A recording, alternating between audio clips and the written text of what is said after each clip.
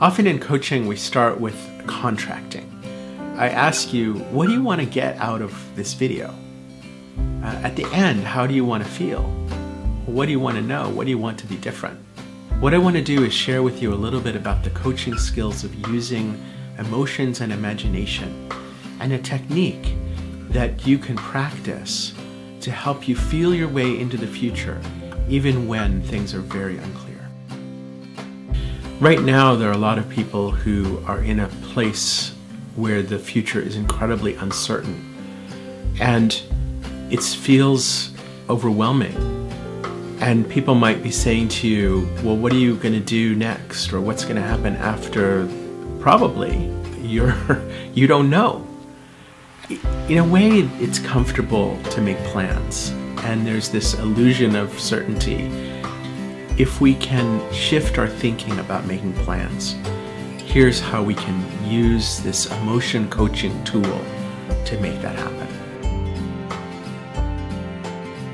So the first step is you can go for a walk, you can sit back in your comfy chair, you can close your eyes, relax, and just imagine.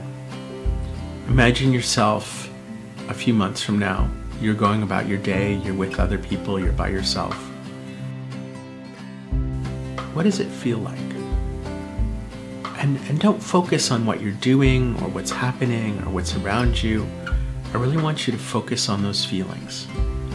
And there's not just one feeling. There are lots of different feelings. Maybe you have some curiosity. Maybe you have some excitement or worry or stress. Maybe there's something surprising, something exciting. Maybe you feel a sense of anticipation and looking forward.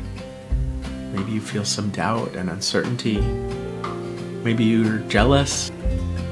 Maybe you're hopeful. Maybe all of those. And just let those feelings be. Don't say, I should have this or I shouldn't have this.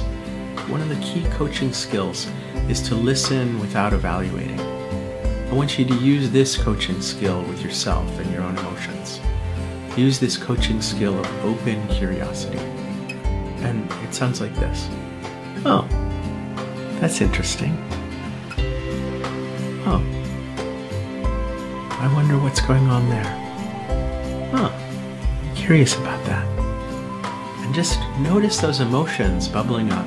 Think what you'll find is as you do this, your plans won't get more clear. You won't know what to do, but you'll know more about who you want to be in whatever it is that you're doing.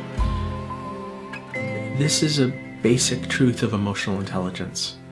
Our emotions are real, and they matter. They matter because they affect you, and they affect the people around you, and they affect the world. So as we tune into emotions and we use this coaching technique and we work on the benefits of coaching our own emotions, we start to see something different in the future. Try it out and let me know what happens in the comment section below. I'd love to hear from you what happens when you try this emotion imagination coaching out.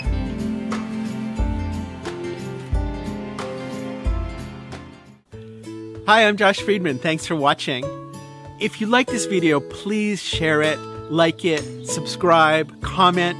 That really helps us with our work to bring emotional intelligence to everyone in the world. These are skills that are really needed in the world right now, and we need you to help us help others.